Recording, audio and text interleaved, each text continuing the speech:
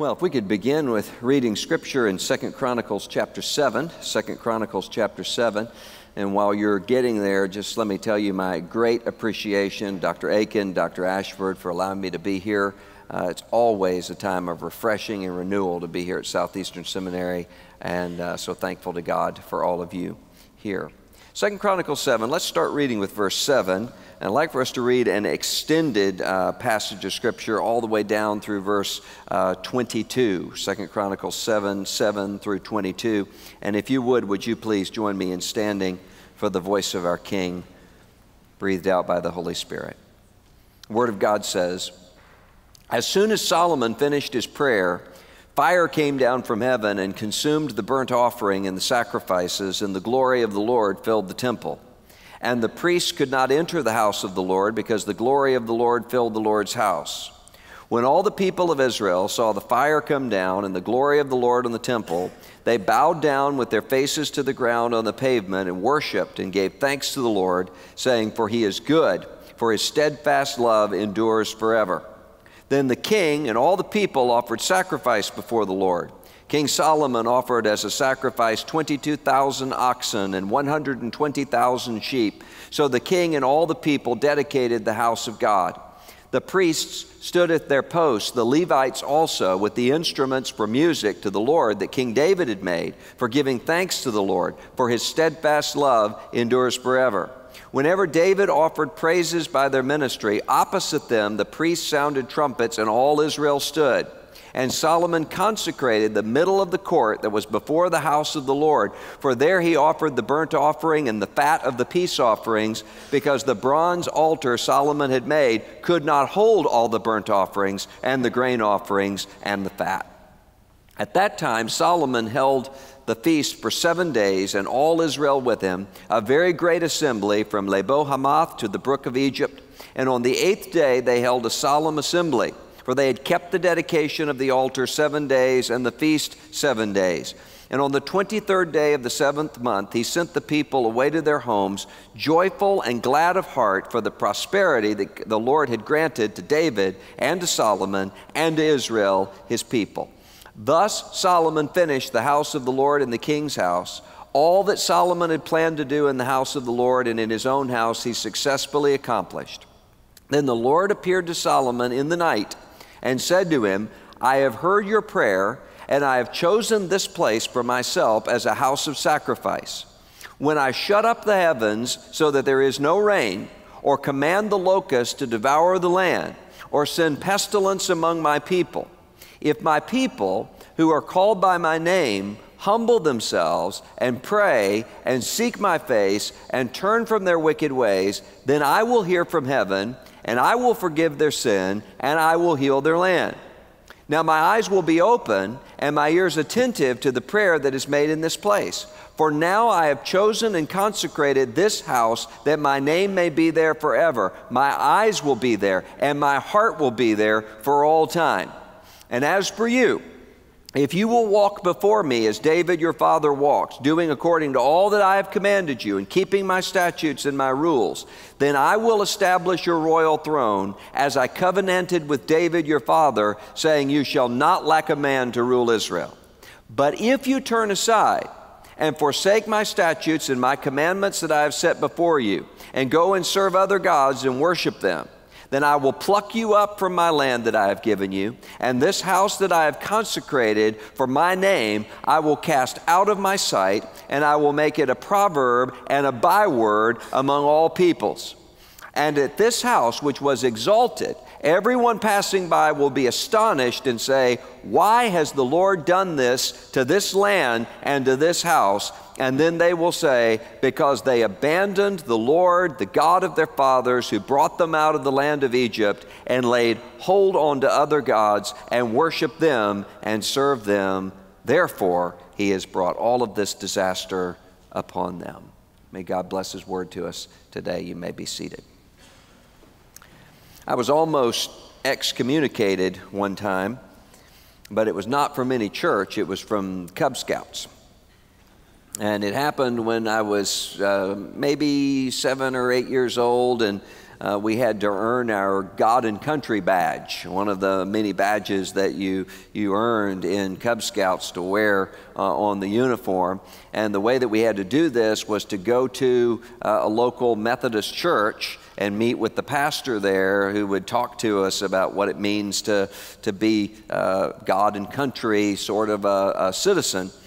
And I was really excited about this meeting because I had a friend who was a classmate who somehow his parents had allowed him to watch a repeat of the old movie The Exorcist. And so he had come to school and was relaying to us all the things that happened in The Exorcist. This little girl, she's possessed by demons. He says she levitates off the ground. Her head turns all the way around. There's creepy voices. There's projectile vomiting. And I was scared to death. And so I couldn't really call a one-on-one meeting with my pastor in our little Baptist church. But here we had this audience with a pastor where after he was finished teaching us, we could just ask any question that we wanted to. And this pastor had talked about the golden rule, and he had talked about God's favor on America, and he had talked about being upstanding and morally right and all of these things. And then he said, do any of you children have any questions? And I raised my hand and said, can a Christian be possessed by a demon, or will the presence of the Holy Spirit keep a demon from possessing the Christian? And I was hoping for the second answer. And he said, well, I think you need to keep in mind the ancient Near Eastern structure of the personalization of demonic beings representing social structures that were oppressive. And then he started talking about Q, and he started talking about mental illness. He started about all of these issues. And my little 8-year-old response was, yes, but can a Christian indwelled by the Holy Spirit be possessed by a demon? And he said, well, I don't believe that there actually are demons. And my response was to say, oh, but there are. I mean, look here in Mark, and started talking about, thinking this pastor just isn't aware of what the New Testament teaches. And he said, I know that that is in the New Testament, but I don't believe that particular part of the Bible as historical truth. I don't think there is any such a thing as a demon. I'd never met anybody at that point in my life who would explicitly say that they didn't believe the Bible. I certainly had never imagined that there would be a pastor who would explicitly say that he didn't believe the Bible. But the thing that I remember to be most shocking to me was not his disbelief, but the fact that he seemed embarrassed to be having that conversation because it was entirely beside the point. What the God and Country badge was about for him was not about the truth claims of Scripture, including a supernatural order. The God and Country badge was instead about the way that religion could make us into good people and into good citizens. He wanted us to have just enough Christianity to make us into good citizens, but not so much Christianity that we would be strange in American society. Now, I think about that conversation often because it seems to me that this sort of God and country liberalism is perpetually with us. A form of theological liberalism that can show up on the left or that can show up on the right. As J. Gresham Machen put it in his book, Christianity and Liberalism, back during the fundamentalist modernist controversy, liberalism doesn't care what sort of ideology carries it. All that it cares about is that religion is seen as a means to an end any other end than the reconciliation of God with humanity through the shed blood of the resurrected Jesus Christ. And much of this sort of God and country idealism has happened and is with us all the time because God and country is much easier to teach and to preach than Christ and Him crucified. That's one of the reasons why we will often see the passage of Scripture that we just read, or actually one verse from that passage of Scripture, 2 Chronicles 7:14, preached very often on 4th of July Sundays in churches, or on Memorial Day services, or at some sort of a political rally that is seeking to merge God with country. As one scholar put it, 2 Chronicles 7:14 is the John 3:16 of American civil religion. And that is possible when our focal point is something that has transpired in the past in American history. It requires a focal point of an imagined past of the founding era, or an imagined past of the colonial era, in which God comes into a covenant with the United States of America, or an imagined past of the 20th century in which the United States of America was supposedly in concert with God and has now fallen away from that.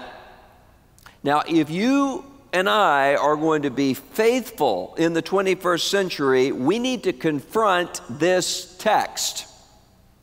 The context here is a people of Israel returning from Babylonian exile. They are remembering Solomon's reign over the people of Israel. They are uneasy and they are insecure in their standing in their new place. And they are looking backward to promises that God has made, covenant promises that God will keep. This text is not about a bloodless civil religion. It is not about a country acting better, or a country praying to a generic God more. This text is about the cross. Notice, first of all, in this text we see that the cross defines the people of God. If my people who are called by my name. So many times when that text of Scripture is used by politicians or by pastors, the implicit assumption is that the people are the people of the United States of America, the people of the nation. So that what we need is a revival in the nation, which, if you follow that through long enough, you'll see what that means is a moral reformation within the nation, or a political revolution within the nation. But the text here explicitly says, as God speaks to Solomon, if my people who are called by my name. Who are the people who are called by God's name? It's the people who are gathered there at the temple, the people who are in a covenant with God that God has made promises to, the people of Israel.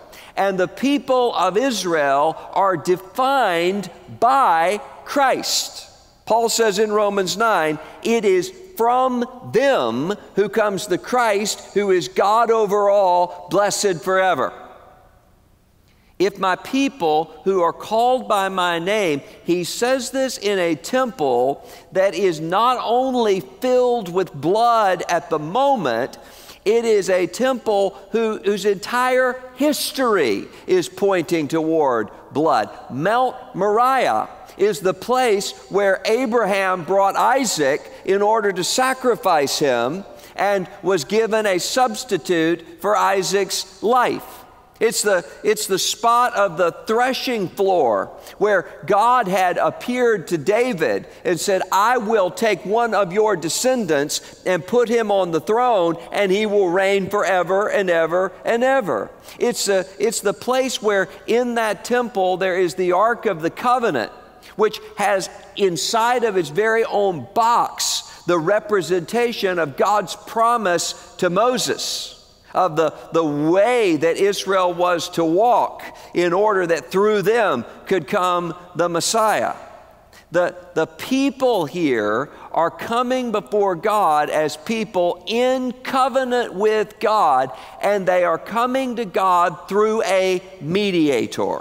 Solomon, as the king, is standing before God, and he is pleading for God's presence. He is representing the people here. He is foreshadowing the one who will be the anointed king, the one who will be the mediator between the people and God.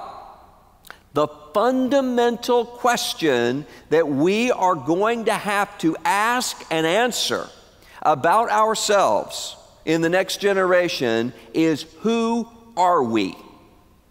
When we think about ourselves, what is the first thing that we think about?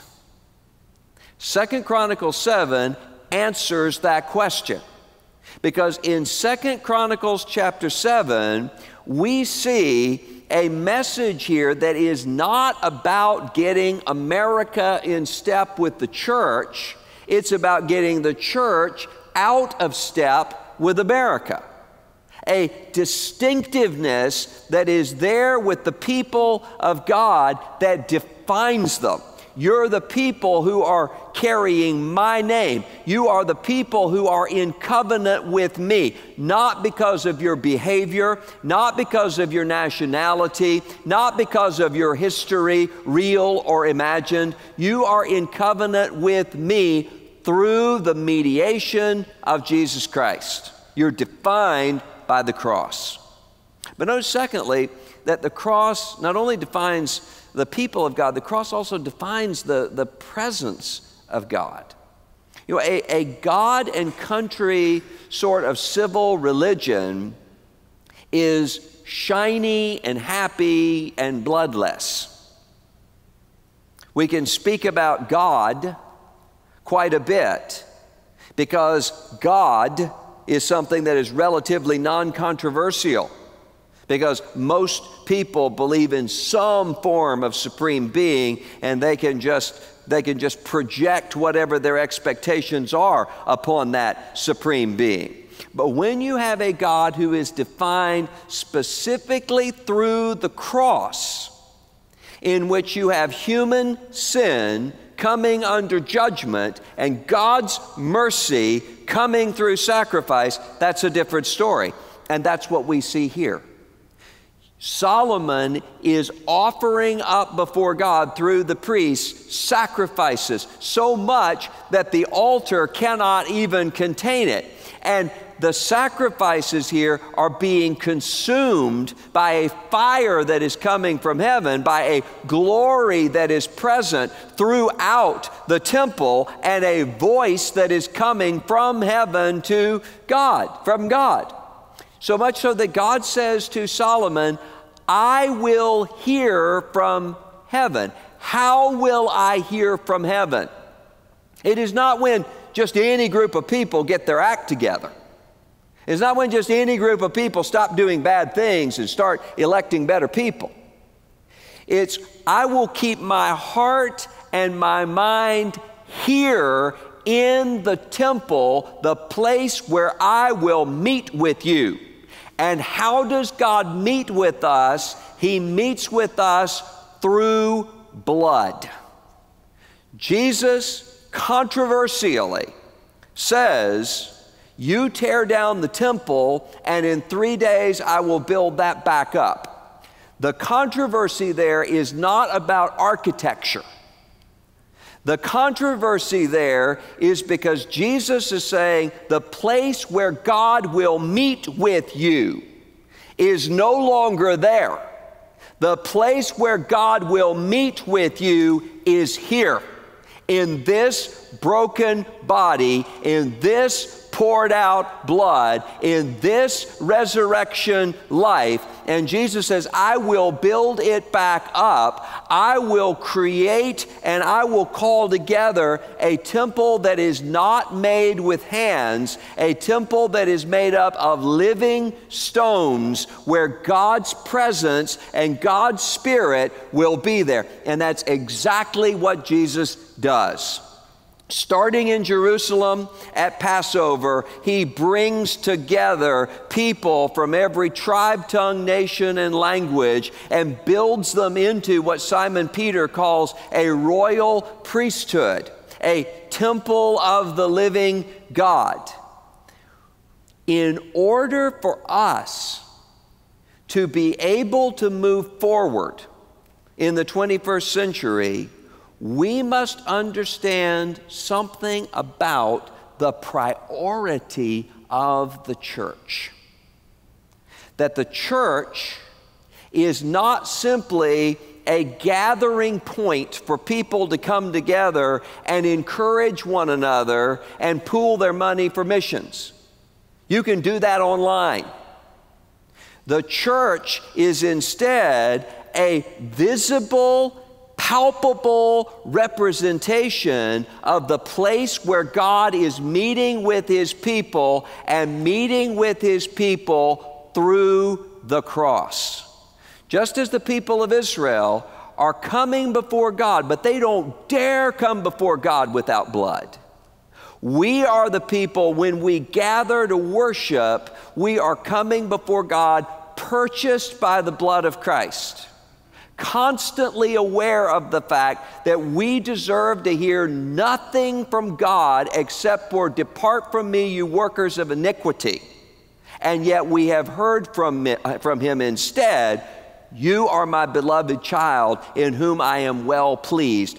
Why? Because our sins are atoned for through blood sacrifice, and we are now made right with God. And then notice also that the cross here defines the promises of God. If my people who are called by my name will repent, if they will humble themselves, if they will pray, then I will hear from heaven. Often, when this text is being talked about or being preached, we assume that what it means to repent, to pray, to humble ourselves is to focus on the sins that other people are committing out there in the country. If only you would repent, then we would be able to have our country back. If only you would humble yourself, then we would be able to get things back on track. That is entirely the opposite of what is being proclaimed here. It is not that God has no concern for the moral behavior of the other nations. God does.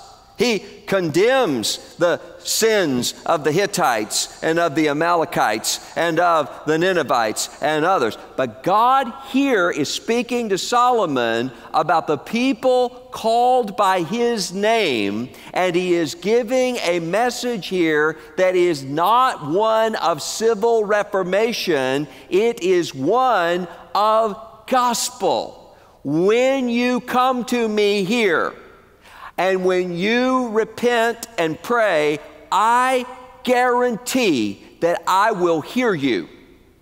I guarantee that I will respond to you as a God whose steadfast love endures forever, as a God who is waiting and gracious to receive you back.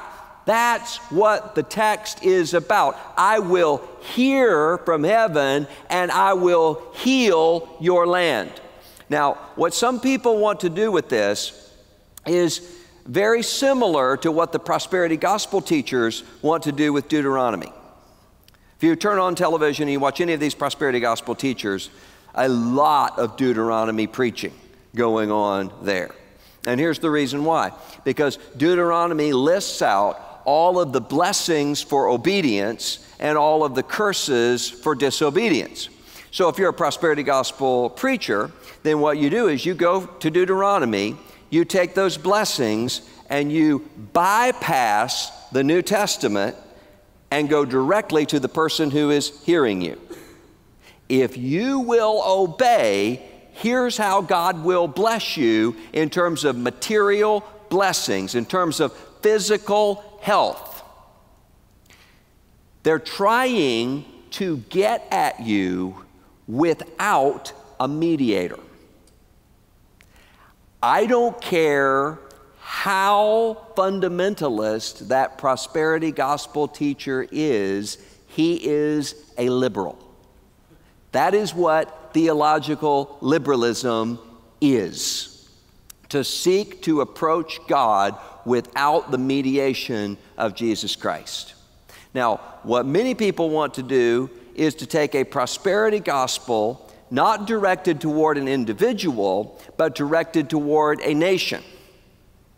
You take 2 Chronicles 7, I will heal your land, I will save you from diseases, I will save you from destruction, bypass the gospel of Jesus Christ and apply that directly to the United States of America. So that if America would just get right, then America would prosper. We would have financial prosperity, and we would have military prosperity, and God would bless us in this way. And if we don't, if America doesn't get right, then what God is going to do is to put these punishments here upon the nation.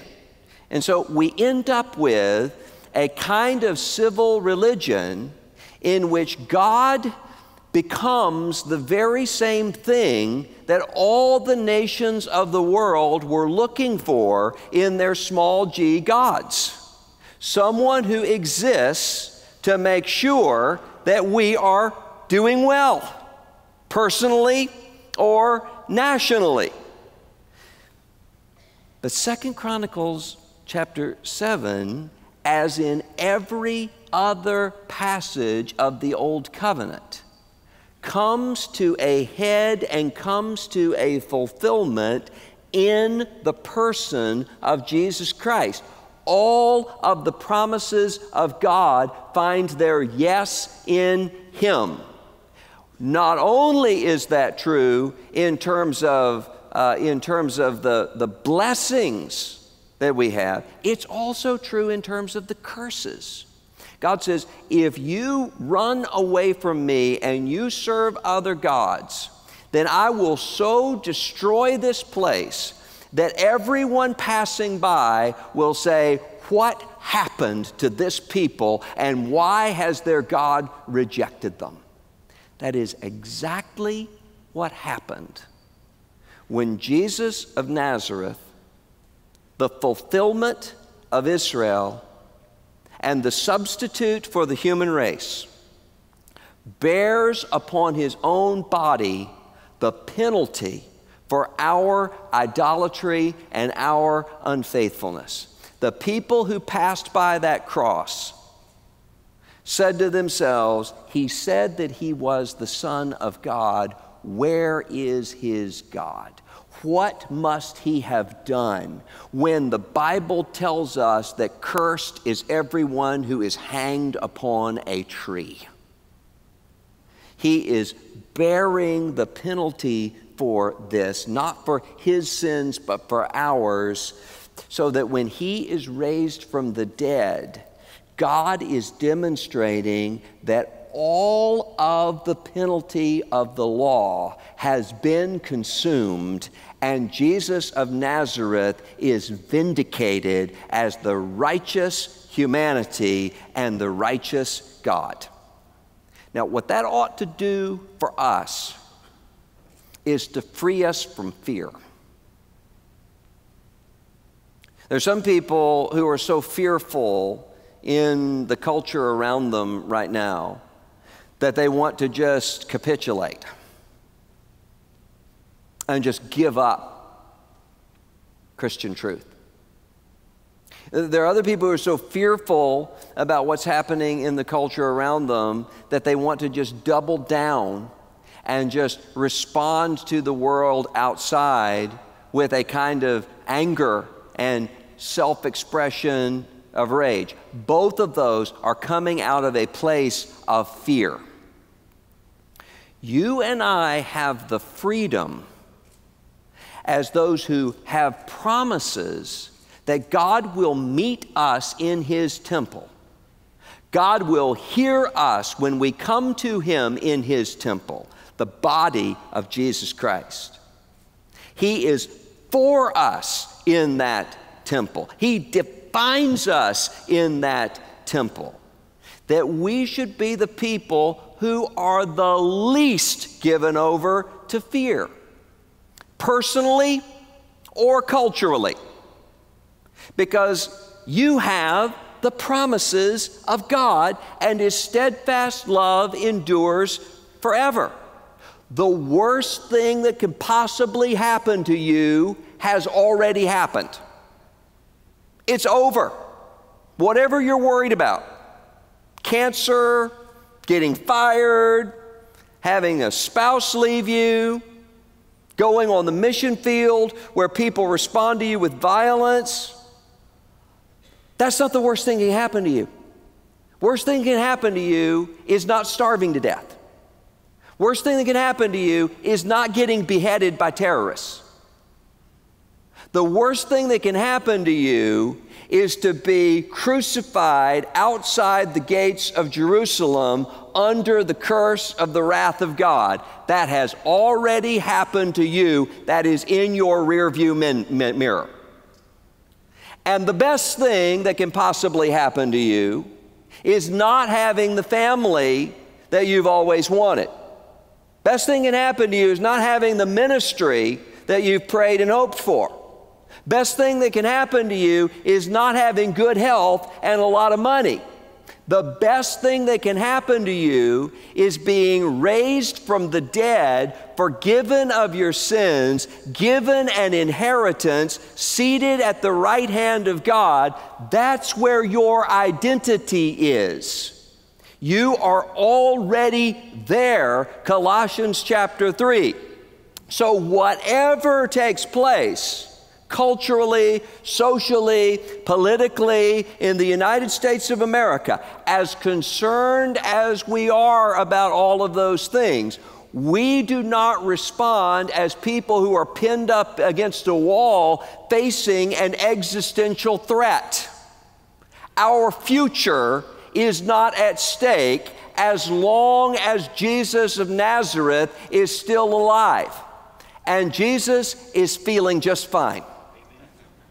And so the fear that comes upon us is over because we know here that God has given us, as Jesus says, someone who is greater than Solomon. This was a kingdom, even with its covenants, even with its promises, as so much greater than the real or imagined sort of mythology that so many of us build around the United States. And yet it was temporary. You and I are serving through a temple that can't be torn down, in a kingdom that cannot be term limited. And that means that whatever faces us, we will march joyfully and triumphantly through that on mission, and we will do that always remembering that we come through blood. We are sinners who are only here by the grace of God, so we will humble ourselves, so we will repent, so we will pray, we will seek the face of God, and we will get back to the gospel that tells us who we are. We will get back to the gospel that tells us where God is and where He meets us. We will get back to the gospel that will enable us to crucify our civil religions and our prosperity gospels. It will enable us to put away all of the golden calves that we so easily chase behind. And we will acknowledge, even in a time where Orthodox evangelical Christianity may seem stranger and stranger in American culture, we don't serve the God of generic American values. We serve the God of Abraham, of Isaac, and of Jacob, the God of the crucified and resurrected Jesus Christ. And so when everyone else looks at the numbers of Americans who are identifying themselves as having no religious affiliation and starts to panic about that and saying, are we moving toward a post-Christian America? The only way that you can worry about a post-Christian America is if you assume that what we have had is a Christian America. And the only way that you can assume that we have had a Christian America is if you become a theological liberal. Because the only way that this nation, as a nation, has been Christian is by defining Christianity in a way that is one birth short of the kingdom of God. America is at best a pre-Christian America. And so we move forward fearlessly and triumphantly, knowing that He has told us who we are. He has told us where to find Him. And He has given us promises. He's promised us short term a cross on our backs. And He's promised us long term a crown of glory. But He never promised us a God and country badge. Never. Let's pray. Lord, I pray for the men and women in this room, for the ministries that you've given to them, for the changing times into which they will be serving and ministering the gospel. And Lord, I pray that you would give them boldness. I pray that you would give them fearlessness. I pray that you would give them a gospel focus, that they would call the people around them not to simply modify their behavior, but to be crucified with Christ and raised to newness of life with Him. Would you help us to humble ourselves? Would you help us not to be given over to prayerlessness, but to pray? Would you help us to repent and to see every day our lives as one of repentance? And would you help us to remember that we can come to you through the blood of Christ, who stands right now, standing and interceding on our behalf. We ask this in His name, in Jesus' name, amen.